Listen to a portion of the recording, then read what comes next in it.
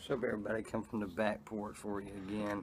Yeah, I'm wearing the same shirt. I'll probably do these videos different, but anyway, I was cleaning the shirt last night. Today I was doing working from home, and my water heater, actually 2 pipes in the wall leaked going to behind my shower, and ruined my wood floors.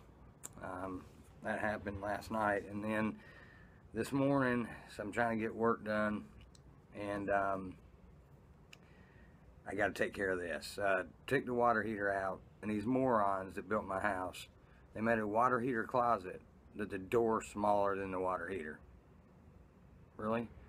So you got to rip the whole door frame out, you had to cut out the bottom of the sheetrock, and then I had about this much room with 2 T's, copper T's. It's the way they're connected with copper in the plex, and that in the pecs that corroded.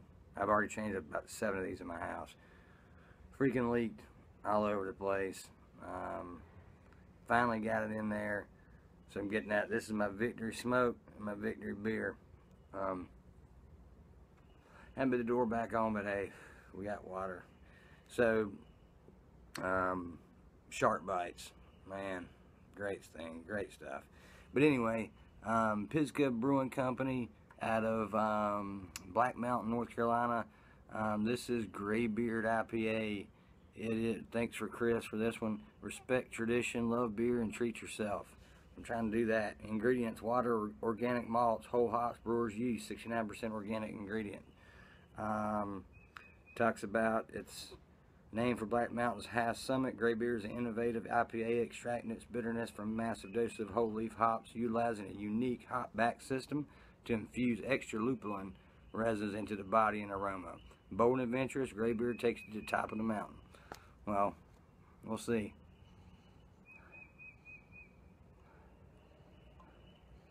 I already popped it, took a little sip, but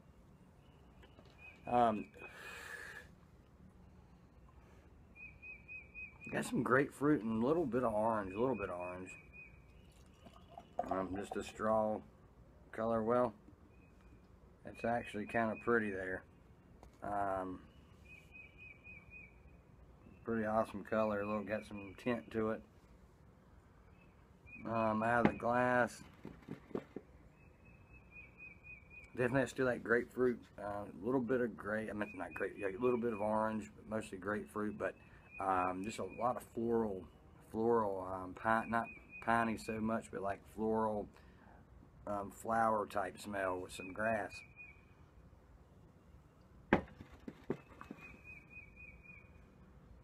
Pretty pleasant. I don't smell much malt in it. Let's give it a taste.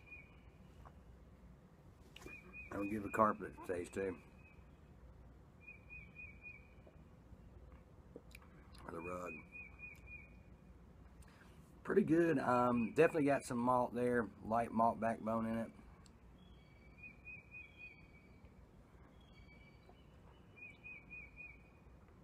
Mouth feels a little better than light.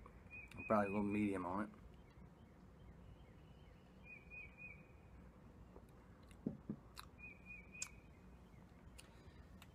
Pretty good flavor, just real smooth going down. Good mouthfeel. Doesn't do much across the tongue. Just a nice, smooth, light biscuit, not biscuit, but light cracker sweetness. And it finishes off with some good bitter.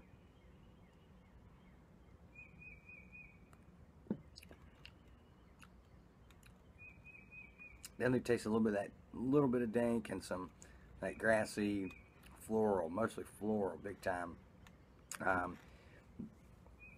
Ends with a crazy amount of bitterness. Pretty cool, pretty nice how it goes back and forth. Not my favorite beer, but would be a nice go-to. Middle of a summer day, probably too much bitterness at the end, but it's good on the end of a nasty water heater day. So what I'm saying on this one, total rating, I'm gonna give it a 8.4, 8.5. Just good beer, good to drink.